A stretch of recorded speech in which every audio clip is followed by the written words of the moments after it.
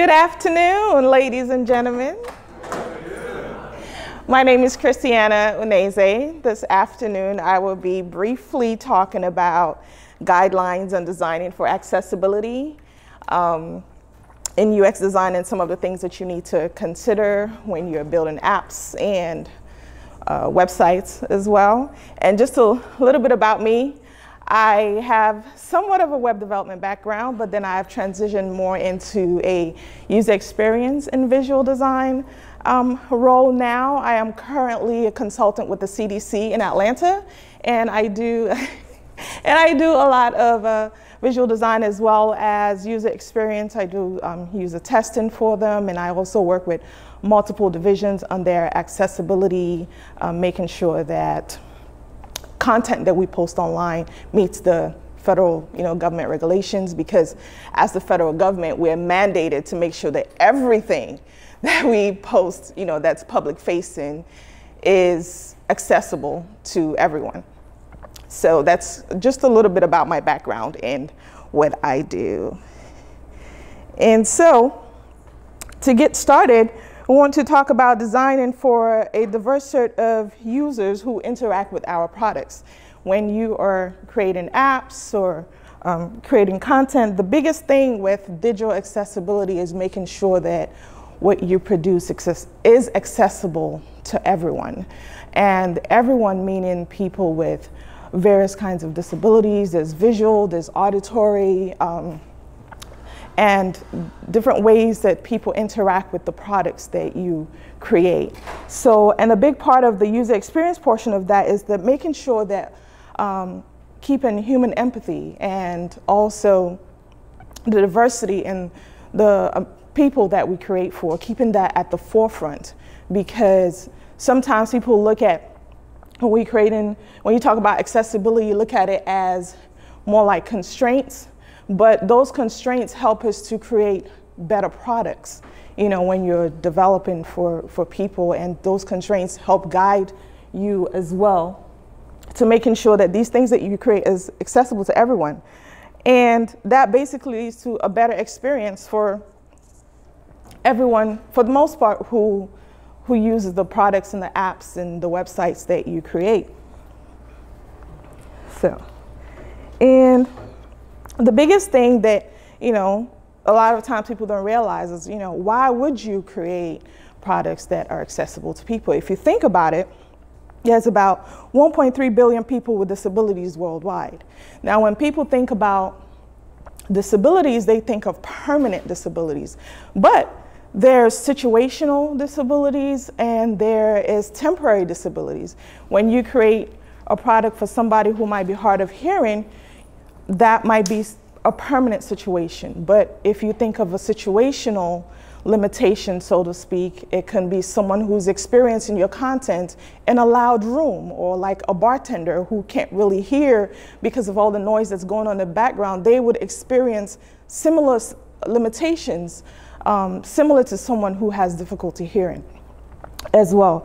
And another thing is, about 20% of the population experience some sort of disability, and that includes, permanent, situational as well. And so if you're not keeping accessibility in mind, you're almost eliminating about 20% of your population, or your user audience. So it makes it very important to keep these things in mind as well. Accessibility, better accessible apps and websites also give you better user experience. You have better search engine results, you have reach a larger audience, you have faster download times, and you can help eliminate lawsuits as well, because now we are federally mandated to make sure that organizations, the content that they're putting out are accessible to everyone. I'm not sure if most people are familiar. Harvard is actually currently going through like a major lawsuit because a lot of their online learning content and online learning platform is not very accessible. So just in 2017 alone, there were over 814 website accessibility lawsuits currently underway. So these are just some of the things, the reasons why it is very important to make sure that the things that we put out online accessible. In addition to that, the main thing really to making your content and your apps and websites that you develop accessible to everyone is that it eliminates barriers for a lot of people.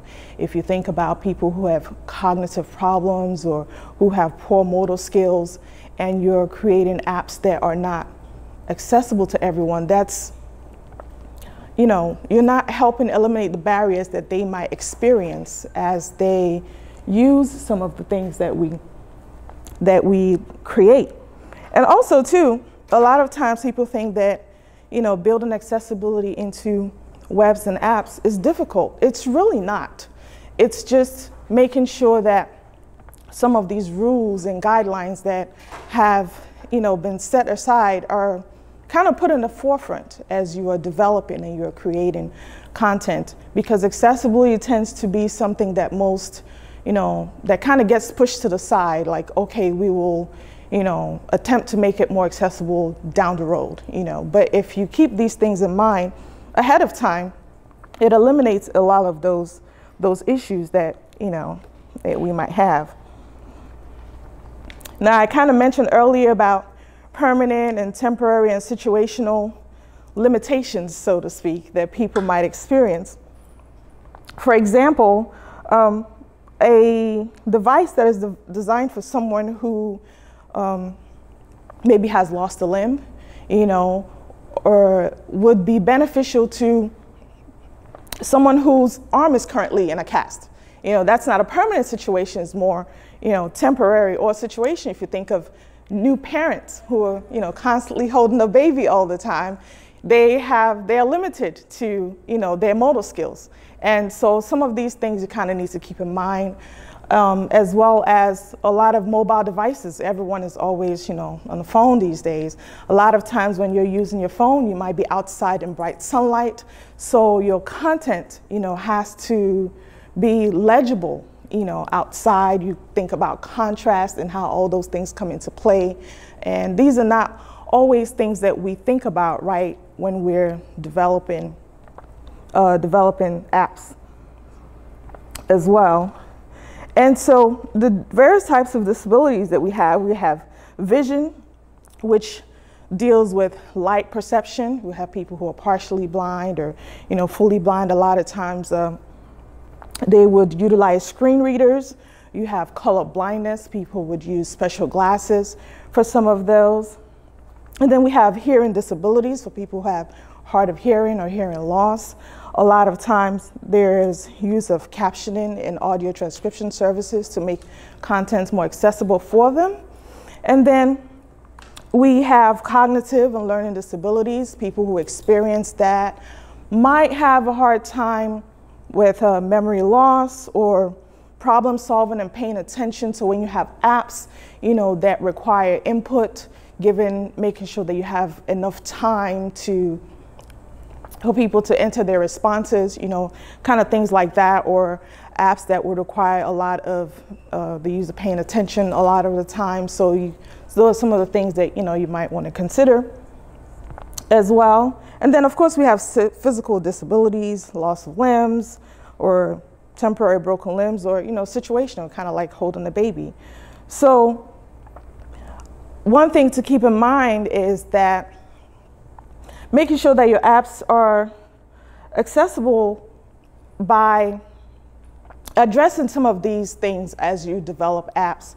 It also helps a wider range of people, not just, you know, people who have permanent disabilities, but it helps a wider range of people. You go from, you know, maybe 20,000 people or so who have permanent disabilities, and that extends to over millions of people who have either limitational or temporary or situational disabilities that your apps are now more accessible to. So the main thing with making sure that your apps are accessible is the web content accessibility guidelines are kind of the guidelines. They're internationally known set of guidelines that have been created by WC3, which is the governing body. And so basically, this means the four main principles of these guidelines are that your content should be perceivable, operable, understandable, and robust. Now, when it talks about perceivable, it talks about, that refers to the senses that people use when they experience your product or your app or your website. And that refers to, you know, the various senses. Sight, sound, and touch are the main senses that refers to.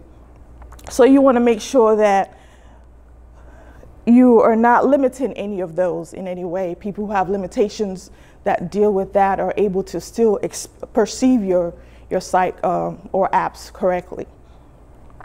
And then when it comes to operable, you want to make sure that they are able to operate your site. So using keyboards, people who, how your apps and your sites are able to easily navigate, you know, with a keyboard or with a mouse, you know, you want to make sure of that.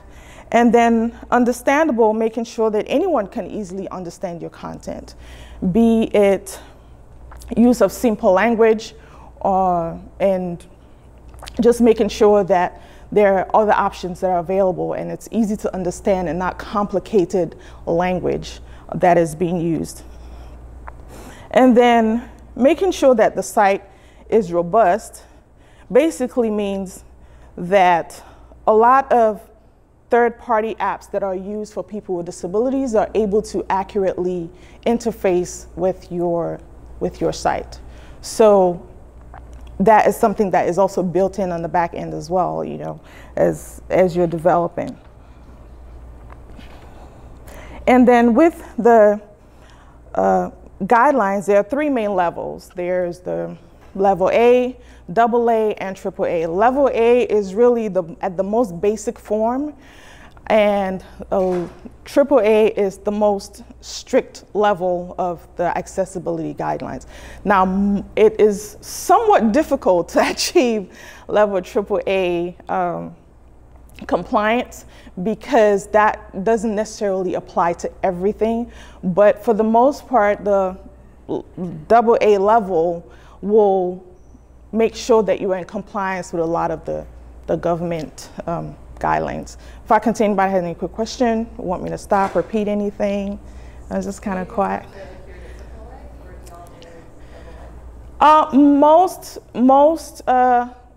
If you apply the AA level, you will meet most government regulations. So AAA, a combination of AA and AAA would be great, but then it will also severely limit, you know, how people can experience your site. So level A tends to be the level that most companies, you know, would go for. Yeah. Do you recommend any resources to figure out where you are in that three-level layer? Do I have to be AAA at some point? I mean, how do I know what I need? I'm gonna go through some more stuff as we continue, but there are resources available. I would probably mention some of them towards the very end, because they're websites that you can go to check for like contrast, you can check for color, you know, and then there is the WCAG website, you know, has all these guidelines, you know, online, and then based on what kind of role, if you're a content developer, if you're a web developer, it kind of gives you very specific things that, you know, you would have to adhere to, so you're not trying to figure it out, you know, on your own. So yeah. Okay, and then I'm just gonna go over some of the main guidelines for some of the different content, you know, that we have online. And so guidelines for audio, video, and multimedia, which is like a huge part of online content. So we're talking about things like YouTube videos, online radio stations, TV streaming, and based on the video and auditory nature of these things, it can make it very difficult for people who have visual limitations, you know, to experience some of this content. So the big thing about that is, you know, some of the things that you can do is make sure, like for video content, you provide, the biggest thing about this is making sure that you provide alternative options for people. So if you have video content, make sure that Their, text transcripts are available. And then the good thing with like text transcripts is they are indexable by the web. So instead of having a video with a, brief description, if you attach a text transcript to that, Google can index that, making that particular video more easier to search, online. So that's one thing for like video content. Also, things like podcasts as well. If you notice some of the podcasts that you would listen to always would have like the text transcripts version. So it doesn't just help somebody who has, permanent disabilities. You can, it helps just about everyone else too. And a lot of people I know with me, sometimes I don't have time to always listen, but sometimes I hear something and I want to go back and I reference that. And I would go and look for the text transcripts because then I can search, in the document. So, that's also one of the biggest things is, that content, even though it's video, audio, now becomes searchable, And then we have audio descriptions. And these basically provide a description of the meaningful visual elements that you would see in like a video. So even though there's no dialogue, for someone who can't watch a video, they can still, and there's no dialogue going on, they can still kind of experience what is being shown on the screen. Now I have this brief clip from the Hunger Games where there's no actual audio, there's no actual dialogue going on, but you can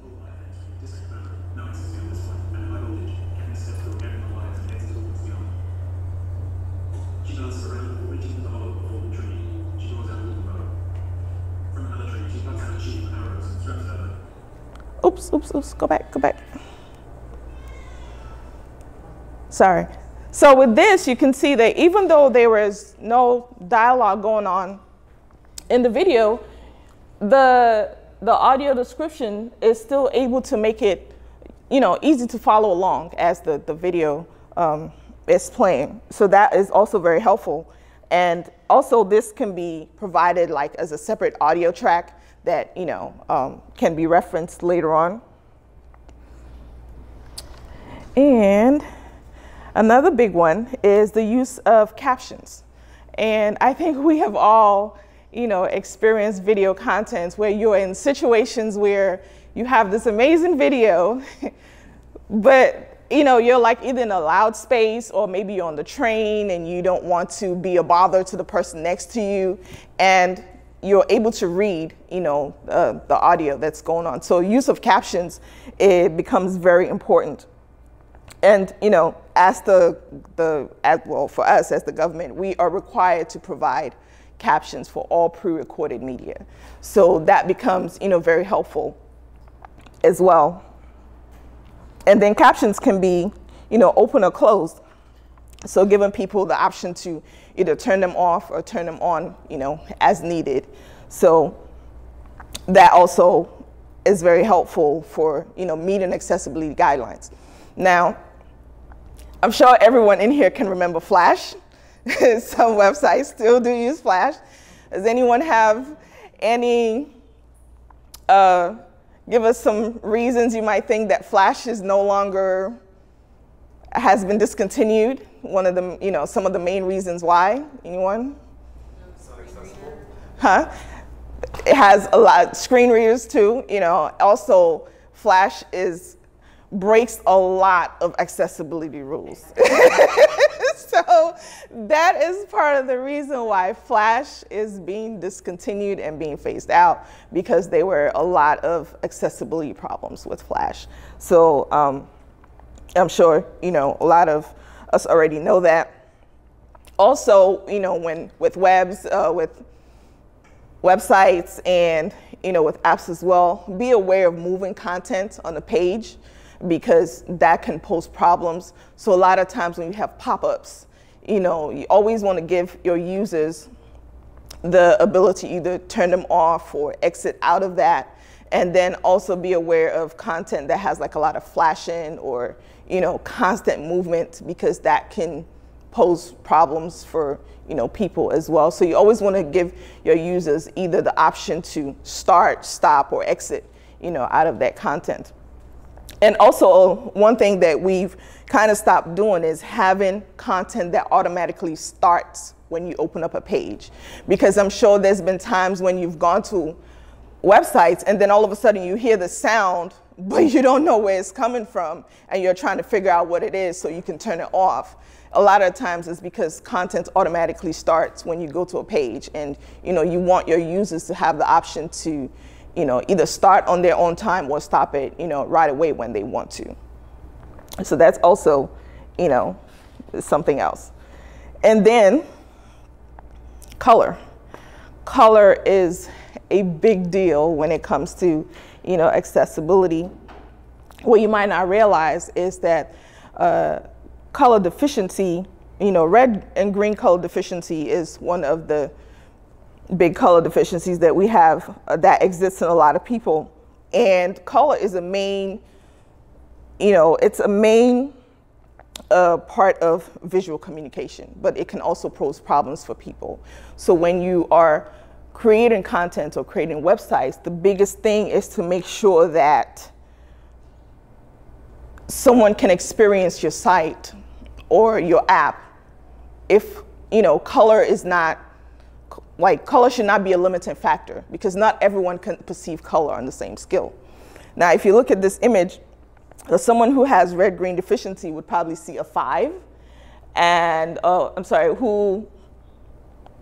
and those with red-green deficiencies would probably see a 70. I'm not going to ask what anyone sees, but just to keep that in mind, that there are a lot of people who have varying degrees of deficiencies when it comes to color, and not everyone can experience the full scale that color provides.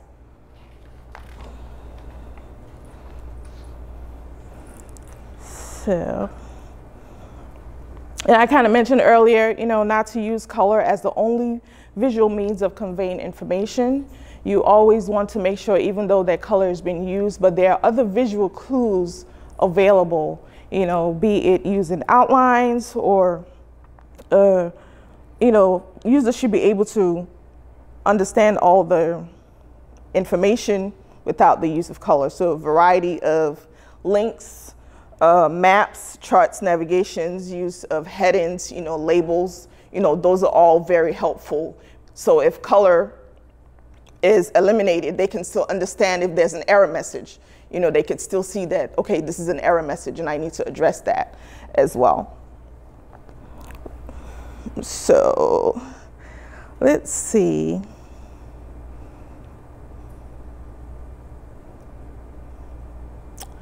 And I think I kind of mentioned this earlier too, for guidelines of when I mentioned contrast ratios. This becomes very important for mobile apps, because a lot of the times when you're looking at a screen and you're outside and the sun, is shining bright, or you want to make sure that your apps are legible, so because of that, contrast becomes very important. I see sometimes we'll see apps and it's very hard to read the text. It's a beautiful site, but there is very low contrast in some of the text. It makes it, very, very difficult to read. So just kind of like this example, I'm not sure if you can see the text that's at the very top. This is actually from a website, that was an actual example for a website. So, contrast becomes very important as you develop content. And then one of the main requirements for the accessibility guidelines is the contrast. And there are various tools available that you can use to check contrast levels. And I think the minimum contrast ratio for normal text is 4.5 ratio to 1 against the background. And that's for normal text versus headlines, which has a higher contrast ratio. And like I said, there are various websites that you can go to check the contrast ratios. And a lot of times too, when I design or I create, I usually would have a a contrast checker or a color checker, you know, just to make sure that there's enough degrees of contrast between the background and, you know, things in the foreground. So, you know, that's something else as well. And then also with that, user testing is very important, because these are some of the things that you might want to also check as, you know, you're testing the site with, you know, users or your target audience, and not just checking like that. In my opinion, it is part of the functionality, you know, that you have to check for, you know, with your users as well. So, and then I'm kind of going, am I going a little too fast or no? No? Okay. Any questions as I continue? Just, okay, keep going. And then we have guidelines for images and non-text elements. This is also a big thing. There's a ton of images online. Now, with using, a lot of times you want the images to be searchable as well. And so with that, you have to correctly tag these images. So let's say you have an example, let's say you have a dog image, and you just, you know, in the code, that image is tagged as a dog.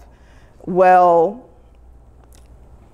you can also add the kind of dog it is, you know, the kind of breed it is. So all these things make it easy for your images to be searchable online. So let's say this image has been described, or image of a dog has been described to someone who is visually impaired. It will tell them, if the image is tagged correctly and there's good description about it, it will describe to them the kind of dog that it is. You know, so situational and contextual description is also very important. So use of alt tags, you know, as you're coding things is also very important. So this is really a fundamental part of, you know, making sure that all the content on your site is accessible. Yeah, you had a question?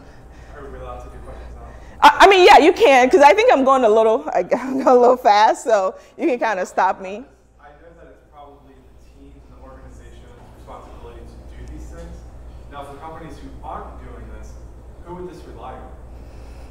It's really up to the company. It really should be your responsibility, because you know, you want people to, whatever it is that you're putting out online, you want them to be able to experience it. So if you, let's say you're a small business, you know, and you know, sell things online, you want to make sure that whoever is developing your site is paying attention to these things, because that's how you as a small business will be found, you know, online. So, you know, you want to make sure, and these are probably things that they wouldn't know, but you as developers really should at least be aware of some of these things. So are there specific roles to accessibility inside of organizations, and do you think that there should be? There should be. Yeah. That's what I think. There should be. There should be rules for accessibility, because what we're seeing a lot more now is that companies are getting sued, you know, because if, you know, I have some kind of disability or limitation and I come to your site and I can't access it or I can't use it, I can come after you. And your response cannot be, well, I didn't know. You're still gonna get sued. So it really is, there should be rules, governing rules within, you know, organizations, especially larger organizations, but small organizations as well. For us at the CDC, we're a federal agency, so we are mandated, you know, to make sure that everything that we put out is accessible. And even with that, it's a little difficult, because a lot of times, you know, scientists or, you know, people that we work with, health professionals, they'll submit content to get posted, and we have to send stuff back like, hey, you know, you need to provide descriptions for these things. You need, you know, the site is not, or your content that you're providing needs additional information to make it more accessible. So we'll kick stuff back. So even with that, even with being the federal agency, we even still struggle sometimes because that's just not something that everyone is aware of. So we're trying to definitely try to change that. You're hitting on that. So my next question would be, I'm I'm assuming these companies aren't doing this maliciously, but are they even self-aware to know that they need to be doing this? And if not, how do we get them to the point of not knowing what they don't know? That's a tough one, because a lot of times companies just don't know. Right. You know, so, and I think that is part of what you should have, you know, the IT team to be aware of, or developers to be aware of. Like, these are things that, you know, a lot of the times, you know, the stakeholders are not aware of these issues, but it's up to us to bring it up. You know, as developers, we need to, so you can make recommendations and you can kind of point things out to them as well. Or also part of, you know, in testing your apps and testing your process, sometimes what we do is we, you know, might record these things and then point it out, like in meetings. Hey, you know, in this user testing session, you know, we had users who had difficulty with this portion. This is an accessibility issue that we can get, by the time you mention, we can get sued for. Usually they will pay attention at that point. It's like, okay, we need to address that. You know, so and I think that's why it's a big deal, because we as developers, these are some things that we can advise, you know, on, that not everybody is aware of. So does that kind of, yeah, okay, great. Okay. And then also, navigation is a big deal as well. You want, you know, consistent navigation on your apps and on your site as well. One of the biggest things about making sure that your site is accessible is making sure that someone can interact with your site with a keyboard alone. So they have to be able to use the, you know, arrows on the keyboard to access the site. So what this means is that, like, the tab order of all your content, you know, has to go from left to right, up, down, you know, and that's something you might not necessarily be aware of. I mean, even with documents, like we post a lot of documents online at the CDC, a lot of times if you try to access a document using a screen reader, it does not read correctly, and that becomes an accessibility issue. So just, you know, like with your navigation, making sure like the length of the navigation, you don't have too many things in your drop-down menu, because when you're navigating a site with, like, let's say, a keyboard, it has to go through each level, you know, that gets read aloud to someone who's accessing the site that way, and it can become very tedious to listen to all of that. So, you know, that's, you know, something else that you want to keep in mind as well.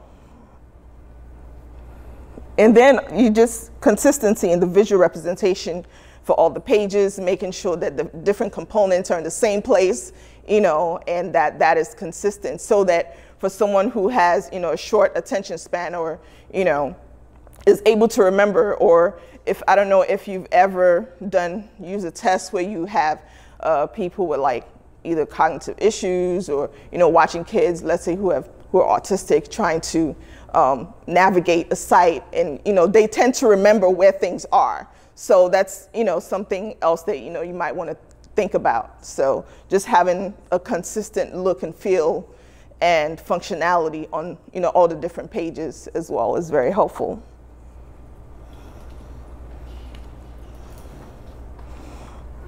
And then visual order and focus is also very, very important, especially when it comes to using, like, a keyboard to access the site. You always want your users to know where they are on the site. So if you're using, let's say, a keyboard to navigate the site, as they go from, you know, level to level, or different aspects of the page, there should be some kind of visible element or something to alert them of where they are, you know, on the page. So, you know, that also becomes very important as well. Just kind of like how you can see on, you know, some of these images, you can tell, you know, right away where you are, you know, on the site as you go through it, and, you know, select different options. That becomes, you know, a little easier to notice. And then making sure that the UI components have, like, the same functionality, you know, as well. And then two, users don't always land on your site through the home page. A lot of times they're being directed there, maybe from like search, search results. So you want to make sure that they're able to, find what they need as they go through, and know where they are on the page as they go through it as well.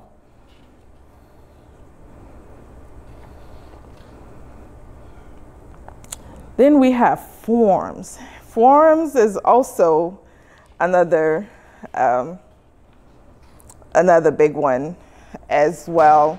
You always want to make sure that you use labels and instructions and the various form fields. Like if you look at this form right here, you can kind of guess that your username should go up there. But if you don't know that, how do you know what information you're supposed to input? So that's not immediately clear. Then for like this delivery from the restaurant, how do you know what's supposed to go in there? Is that your email, your address? So it's kind of, becomes a little confusing. It's pretty to look at, but in terms of functionality, clarity, it's not immediately clear, what some of that information should be. And then also with forms, you want to make sure that you give users the option to review what they put in and confirm all information that they enter before they, hit that submit button. So another thing that I see that is used a lot is placeholder text. So let's say for this field up here, they might have like a placeholder text up there that says, enter username. But the issue with placeholder text is the minute you begin typing, that information goes away. So how does your user know? Sometimes by the time you get to the end of the form, you might have forgotten what you were supposed to enter in the first place. So use of placeholder text oftentimes is discouraged. Instead, it's better for you to use like labels to kind of let users know, what they should enter.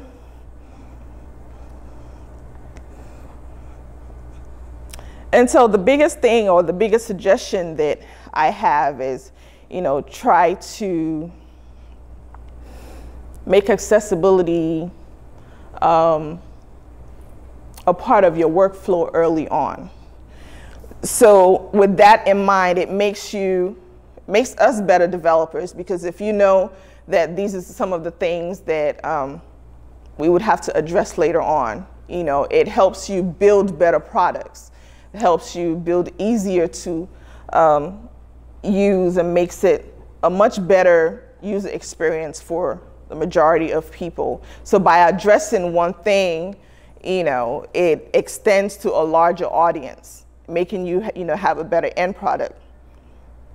And then also some of the WCAG principles that I talked about, it's a very extensive, they're very extensive and more in-depth guidelines that's part of the document they recently updated in like the last year or two.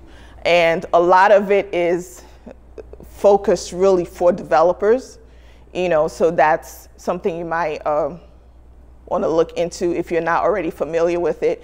It does go into very, very great detail as to, some of the things I mentioned are kind of like more high level. So it does give very specific, like use of headlines and, it gives very specific numbers, that you can access, just to kind of let you know specifically, what you should be doing to make contents more accessible. And then also, kind of like I mentioned, the main thing is having alternative options for the content that you put out, making sure that if it's mainly a visual, you have other options that people can access the site. If it's text descriptions, or making sure that there's captions available for videos and other other things as well, but having more than one alternative way that someone can experience your site or experience your app.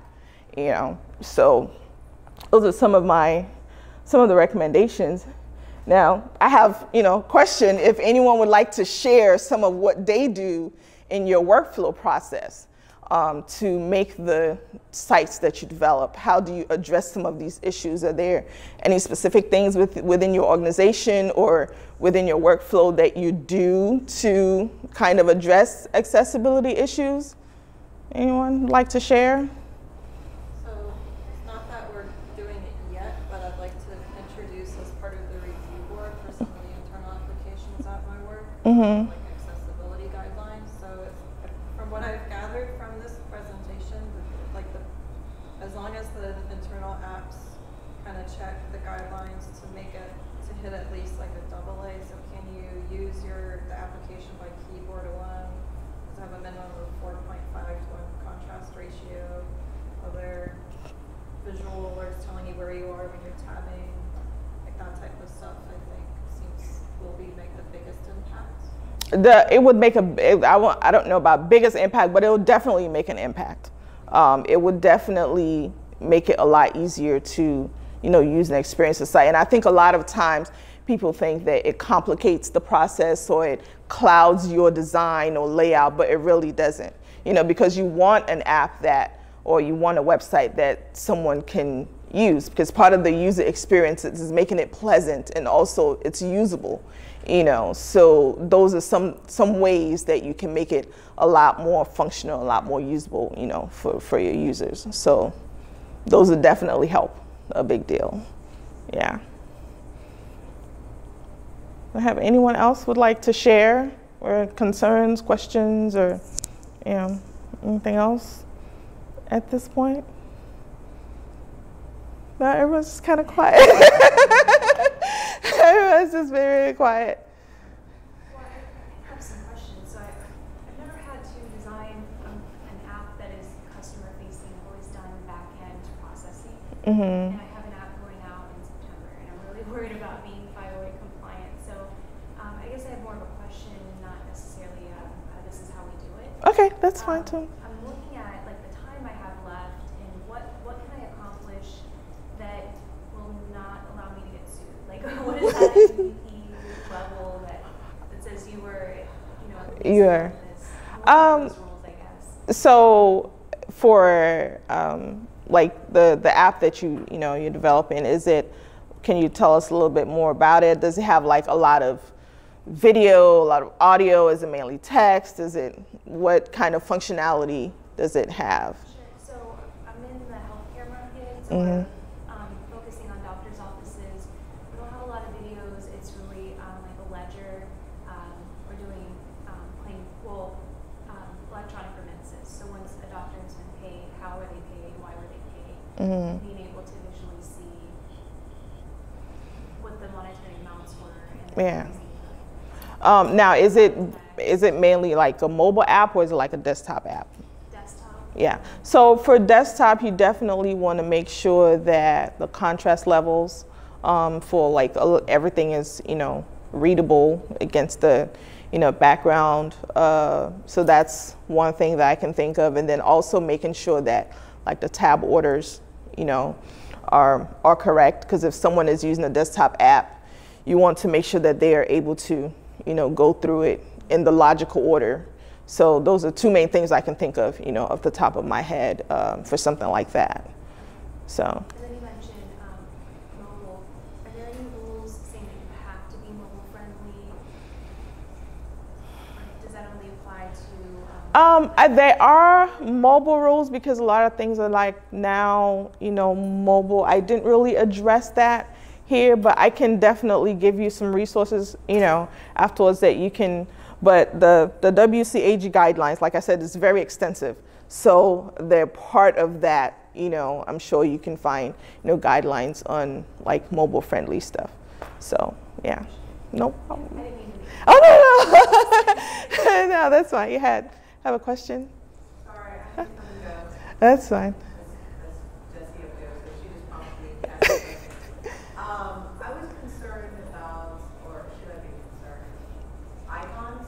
We're using universal icons, but is there any 508 compliance around icons? If you're using them as images, just I think for the most part, make sure that if they are a key component of, let's say, the page, and they add valuable information, then they should be tagged correctly. But if they're not, if it's just a purely decorative item, it can be tagged as a decorative item so that the screen reader, you know, that would read it knows to skip that because it's not providing valuable information. So in terms of like icons, it's either, if it's something that is key to them understanding what your content is, then it should be tagged and described that way on the back end.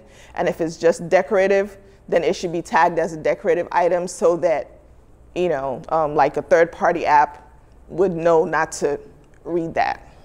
So tag on the back end, and then we have an eye level on it as you hover over it that describes what it is. But you know, it is fairly, you know, with the real estate that we have, it is fairly tiny. I mean, you kind of get just barely a sense of what this icon does. Obviously, the download icon is just fairly universal. Yeah. So we should be looking from our back-end developer that they have tags so the screen reader can pick up. Yeah, so they can, so it can be tagged either to be ignored or to be read. So you want it read, yeah. So then just simply add in, you know, the correct tags in the back end to make sure that, you know, it's described correctly, you know, will be very helpful. But if it's something that's not very important or doesn't provide additional value to understanding the context of what's on the page, then it can be tagged so that it's, you know, it's ignored. So I guess that's the way I would address that.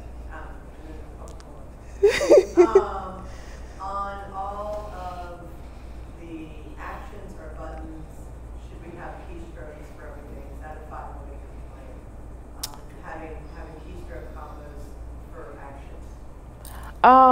That I'm not sure about. That's more of, because I'm not a developer, but I think that there is a way to address that specifically because it's part of the functionality. So there is some compliance issue with that, but I'm not exactly sure, you know, what the rules are with, you know, with the actions, because that is something that's very, very specific. So, but definitely something that, you know, your developers can address as well. I think I saw someone, yeah, did you have a question? My question is similar, and this might be a slightly off topic because I don't work in the web world. I write firmware for wearable technology. And so I have a very tiny screen to work with, right? So tiny icons, things like that. And then sometimes like we have to remove something off the screen to display something else. And basically, I kind of want to get at is, you know, we don't have other means of giving information to whoever's wearing the product. It's just that screen. Like there is no motors inside to shake it.